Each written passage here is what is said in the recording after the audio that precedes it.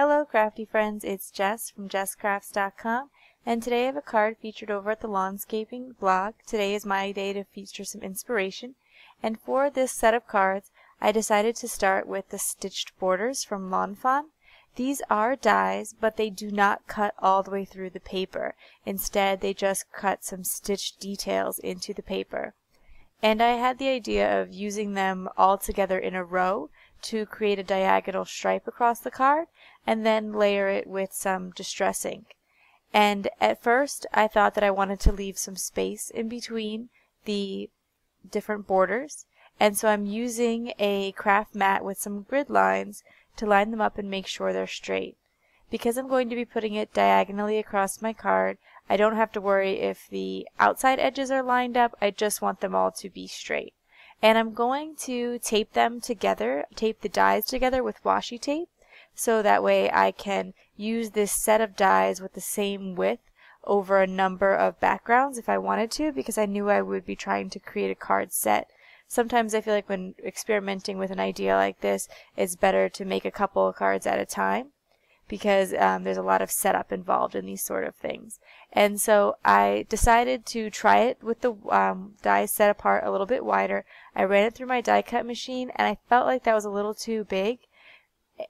I wanted to be able to put a little bit of masking tape over it so then I could layer on the distress ink blending and leave that area white, and I just felt like when I saw it finished that was a little bit too much white space. So I decided to just put the dies straight up against each other and see how that looks. And it also allowed me to kind of shift them around and make sure that I liked the pattern of the dies, because there are 4 different stitch patterns there, and I wanted to make sure that they were in a pattern that I found pleasing. So now I'm going to cover them with some painter's tape to do some distress ink blending around them. I wanted to use painter's tape because I knew that it would stick really solidly to the paper, but I also didn't want it to rip the paper. So what I decided to do is just to place it on my arm, because when you put it on your skin, it picks up a little bit of the oil off your skin and isn't quite as sticky. And so that's going to help it not tear the paper. I also found that it was easier to put the tape on my craft mat and line up the diagonal by flipping the card over, rather than placing the tape on top. Since you can't see through the tape, you won't know if it's matching up with the diagonals, whereas if you flip your card over, you'll be able to see better that the tape edges are lining up. And then I wrapped the masking tape around the edges just to make sure that everything was protected, and that I could also move the card around a little bit so it wouldn't be taped down to my surface if I left those on my craft sheet edge there. I'm going to be using 3 different colors of distress ink on each of the cards, and I decided to do one card with some warm color blends and the other card with some cool color blends. So I picked a reddish color, an orange color, and a yellow color. I had picked abandoned coral, wild honey, and fossilized amber. I start with the reddish color on the top, work down to yellow in rainbow order. But what I found is that the wild honey and the fossilized amber are really close in color. I almost could not even tell the difference. And while I appreciate both colors, and I think sometimes it's nice to have some subtle differences, I did want it to be a little bit more clear that this was a red, orange, yellow blend. And so after I put on the fossilized amber and I'm not seeing too much of a difference between the wild honey and fossilized amber, I decided to go back with the ripe persimmon, as I knew that that would be more of an orange. When I created these 2 cards, it was interesting because the colors that I create for the cool card are so different from each other. And yet the cool colors, they all have this sort of reddish undertone. Like the abandoned coral is a very orangey red.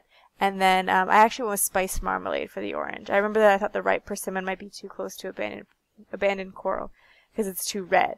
And then the fossilized amber is such a yellowy orange that the fade was very subtle and it was more like an ombre.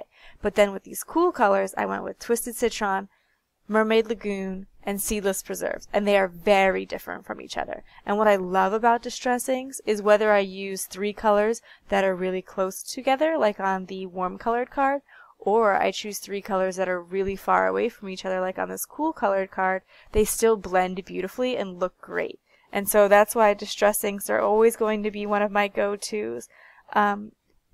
Combining Lawn Fawn and distress ink, it just makes my heart happy. I love both of those companies. I think what they do, both of them, what they do is great. They look good together, and there's so many fun techniques to use them together. So I find myself commonly mixing them up.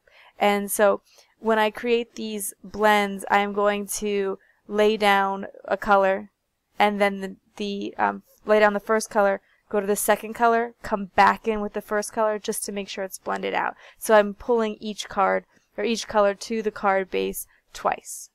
Now, when I pull up the painter's tape, I'm going to be super careful because even though I put it on my arm and try to make it a little less sticky, it was pulling at the paper a little bit, particularly where those cross hatches were.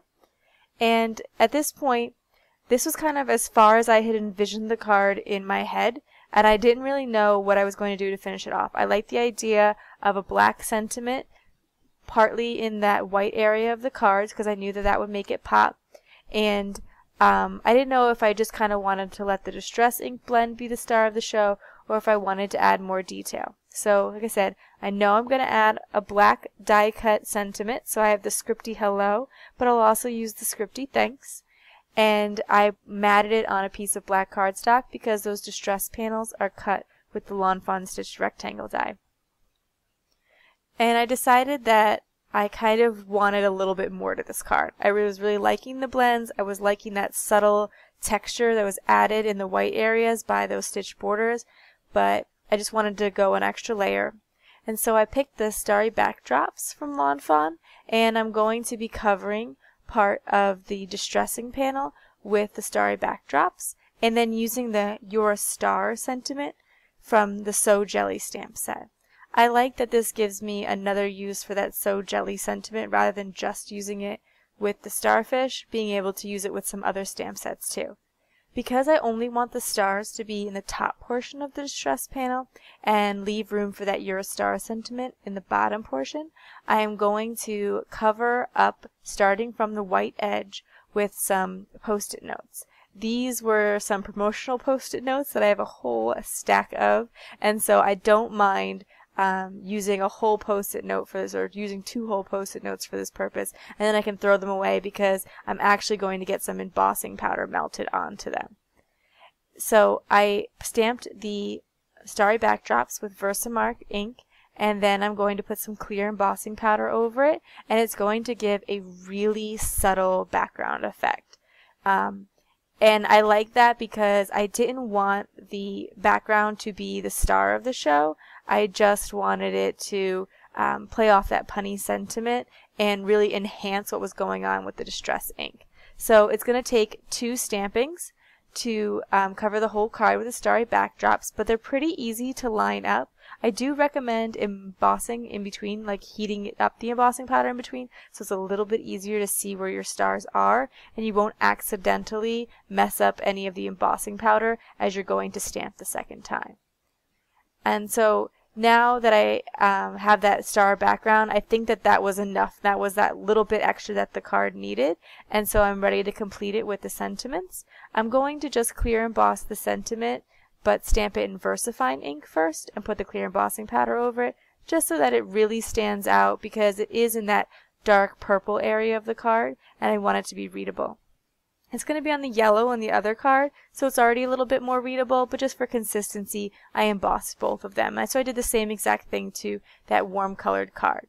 Now, since there was clear embossing on the stars and on the You're a Star sentiment, I thought that it would look a little bit better and more consistent if the large sentiment was also sort of that clear glossy effect. So I'm actually just taking my glossy accents with that really thin tip and tracing over the entire sentiment. I think that that thin tip allows this to be a lot easier, and I find that I get less air bubbles, but I have to just be consistent and not go back and forth too much, but just keep even pressure the entire time on the bottle and go smoothly over the whole surface. And so once I have the glossy accents added, that is it for my card today. If you like this video, please give it a thumbs up. If you're interested in more crafting tutorials featuring Distress Ink, Lawn Fawn, Newton's Nook, all that good stuff, you know you can find that right here on my channel, so be sure to subscribe. And I will also leave you a link to the Lawnscaping blog where you can join in our latest back to school challenge. Thanks for watching. Bye.